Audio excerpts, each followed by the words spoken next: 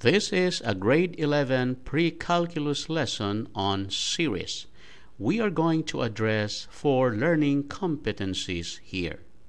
First learning competency is illustrate a series. Series is a description of the operation of adding terms in a sequence. So there are 2 common representations. The first one is sum of the terms. So if we have the terms a sub 1, a sub 2, a sub 3, a sub 4, and a sub 5, we just have to add all of them up. Specifically, if our terms are 2, 4, 6, 8, 10, so it's simply 2 plus 4 plus 6 plus 8 plus 10. The other common representation is sigma notation. This is an example. This notation is read as sum of the terms 2n, where n is from 1 to 5. So if we are going to substitute n with 1, that's 2 times 1, that gives us 2. If we substitute n with 2, that's 2 times 2, that is equal to 4. Then if n is equal to 3, so that's 2 times 3, that's 6. And if n is equal to 4, so that's 2 times 4 is 8. If n is 5, 2 times 5 is 10. So this notation here is actually equal to this notation also here, the 2 plus 4 plus 6 plus 8 plus 10. The second learning competency is differentiate a series from a sequence. Sequence is a list of terms following a certain pattern. So for example, we have 5, 10, 15, 20. This is what we call arithmetic sequence. So the common difference here is 5, meaning to say, if we add 5 to the first term, that's 5 plus 5 equals 10. And then if we add 5 again to 10, that will be equal to 15. If we are going to add 5 again to 15, that will be equal to 20. Another example, 2, 6, 18, 54. This is what we call geometric sequence. The common ratio here is 3, meaning to say if we are going to multiply the first term by 3, that's 2 times 3, that will give us 6. Again, if we are going to multiply 6 by 3, it will give us 18. And multiplying 18 by 3, it will give us 54. This is the definition of series. It's the sum of the terms in a sequence. So we have here example number 1. If the terms are 5, 10, 15, and 20, if we add them up, so that's 5 plus 10 plus 15 plus 20, we now call it arithmetic series. Another example, if the terms in a sequence are 2, 6, 18, and 54, if we are going to add them up, that's 2 plus 6 plus 18 plus 54, this will become geometric series. The third learning competency is use the sigma notation to represent a series. Example number 1, write the series in sigma notation. So we have here 5 plus 9 plus 13 plus 17 plus 21. 5 is our first term, 9 is our second term, 13 is our third term, and so on. Observing the pattern, we can say that there is a common difference of 4. So that means 5 plus 4 equals 9, 9 plus 4 equals 13, 13 plus 4 equals 17, 17 plus 4 equals 21. So if there is a common difference, it is what we call arithmetic sequence.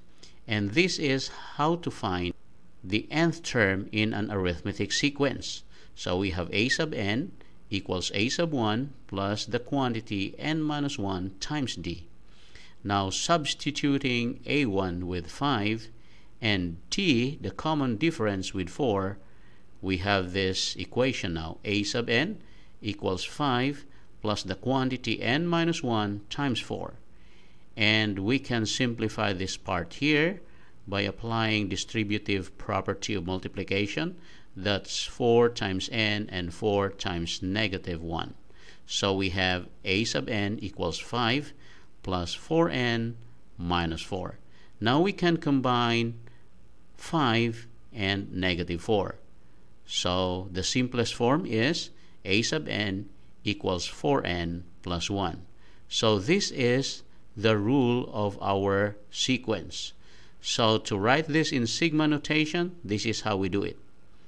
We write the rule here, 4n plus 1, and then we have here n equals 1, meaning to say n starts with 1, and the last value for n is 5 because we only need 5 terms.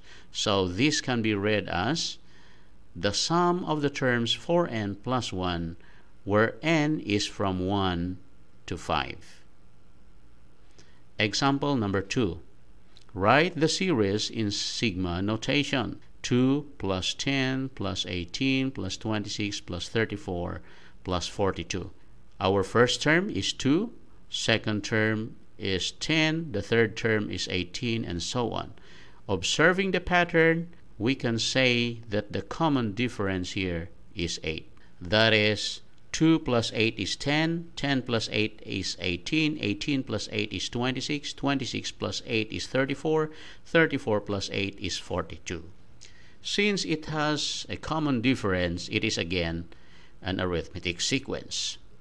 Substituting a1 with 2 and d with 8, this is our equation. A sub n equals 2 plus the quantity n minus 1 times 8. Now we can simplify this part, so that's 8 times n and 8 times negative 1. So we have a sub n equals 2 plus 8n minus 8. And we can combine 2 and negative 8. So the simplest form is a sub n equals 8n minus 6. Now this is the rule. So to write this in sigma notation, we write the rule here, 8n minus 6, and then the values of n start from 1, and the last value of n is 6 because we only need 6 terms here. Example number 3. Write the series in sigma notation. So we have 2 plus 4 plus 8 plus 16 plus 32.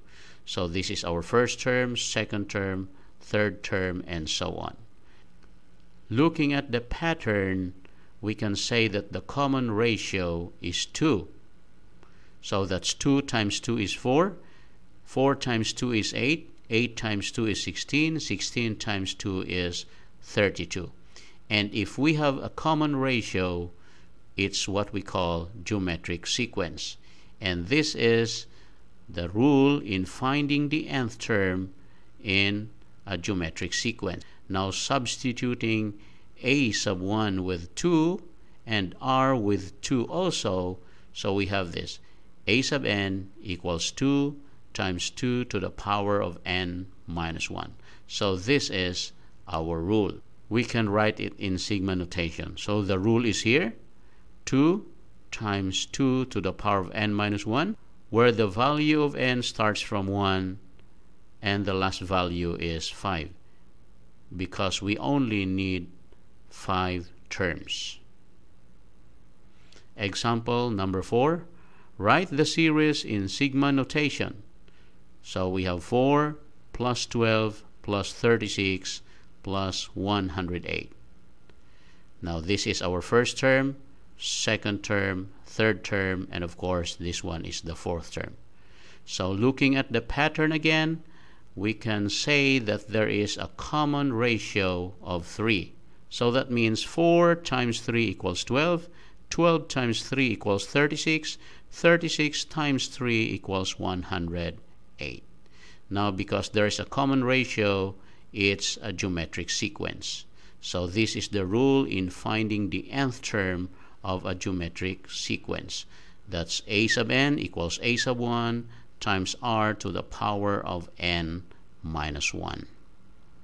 Now substituting a sub 1 with 4 and r with 3, this will be our rule. A sub n equals 4 times 3 to the power of n minus 1. Now, since we already have the rule here, we can write it in sigma notation like this. So this is read as the sum of the terms 4 times 3 to the power of n minus 1, where n is from 1 to 4. Learning competency number 4. Apply the use of sigma notation in finding sums. So example number 5, evaluate sum of the terms 3n plus 5, where n is from 1 to 6. Now, substituting n with 1, so it's going to be 3 times 1 plus 5, that's 8. So substituting n with 2, so that's 3 times 2 plus 5 equals 11. Then 3 times 3 plus 5 equals 14. Then 3 times 4 plus 5 equals 17. And then 3 times 5 plus 5 equals 20. And 3 times 6 plus 5 equals 23. So these are the 6 terms. Now we are going to add them. And of course, we know how to add integers. So the sum here is 93. We actually have arithmetic series formulas. So this is the formula. S sub n equals n times the quantity of a sub 1 plus a sub n all over 2. Now substituting n with 6, because there are 6 terms, a sub 1 with 8 and a sub n with 23, we have this result. So sum of the 6 terms equals 6 times the quantity 8 plus 23 all over 2, and this is still equal to 93. Example number 6. Write the series in sigma notation and find the sum. So we have 5 plus 10 plus 20 plus 40 plus ... meaning to say there are other terms here that are not written that will just follow the pattern we have here. So looking at the terms, we have 5, 10, 20, and 40. We can say that there is a common ratio of 2. So that's 5 times 2 equals 10, 10 times 2 equals 20, 20 times 2 equals 40, and so on. Since there is a common ratio of 2, this is actually a geometric series. Now to find the nth term in a geometric sequence, this is our rule. A sub n equals a sub 1 times r to the power of n minus 1. Substituting a sub 1 with 5 and r with 2, we have this. A sub infinity equals 5 times 2 to the power of n minus 1. Why infinity? Because these 3 dots here means there are other terms here all the way to infinity. Now, since we have the rule, we can now write it in sigma notation. So it looks like this. This is the rule. 5 times 2 to the power of n minus 1, where the value of n starts from 1 to infinity. So looking at the terms here, we can say that the next terms will become bigger and bigger and bigger. So because our series diverges, so there will be no sum. So it happens when our ratio is greater than 1. Example number 7.